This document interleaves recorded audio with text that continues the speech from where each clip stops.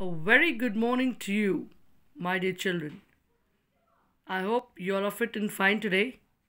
Today, in this moral science class for Standard 5, I am going to teach you chapter number 19, that is Master of Fate. Yes, my dear children, Master of Fate, your destiny. It decides. Who decides your destiny? It is not only God. It is the willpower that is there within you. It is the hard work which you need to do to achieve your goal.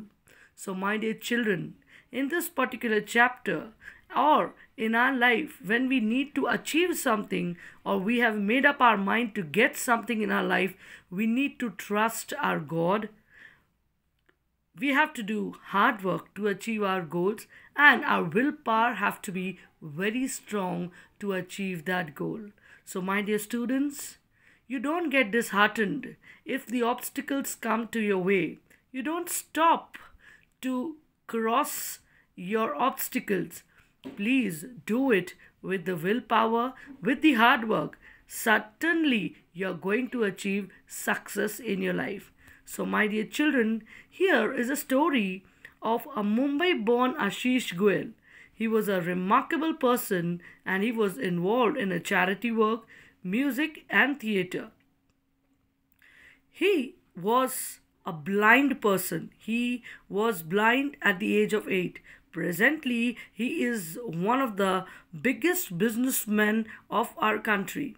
He holds the distinction of being the first blind student at Wharton Business School. His life history says Ashish Goel became blind at the age of 8, but he was not disheartened. Why? Because he had a strong willpower and the aim to work hard. He thought of himself as a normal person always. He didn't think that he had any disability. He wanted to follow his ambition and make a name for himself. He never lost faith in God of himself. Ashish Goel worked hard in his studies and won the Best Student Award at Mumbai-based Narsi Moni Institute of Management Studies, which is regarded as one of the topmost business schools in India. He also won the Joseph P. Wharton Award at Wharton Business School at London. Nowadays, he works as a manager at one of the best organization, that is JP Morgan's office at London. Recently, he was awarded the National Award for the Empowerment of Persons with Disabilities. He is awarded in order to employ most of the disabled personalities and disabled people in the organization by President Pratibha Patil. This is India's highest honor for outstanding individuals with disabilities. Children, how this award was achieved by him, because he was himself blind. He is himself blind and he helped others also with the disabilities and gave them employment in various sectors.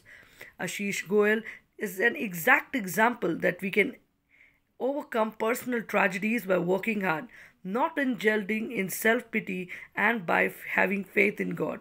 There are many people who lose all hope and ambition if they are disabled.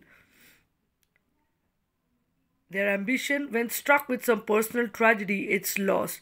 But Ashish Goel's life is the greatest example that we have immense power in ourselves to overcome and tragedy in our lives. So, my dear students, I can only say that if any obstacles or any tragedy comes to your life, it is not an end to your life. You can always hope for better light in your life. Your ambition you have to achieve with full power, hard work, and trust in God. No one can stop you in this entire universe to achieve success. Thank you, my dear children.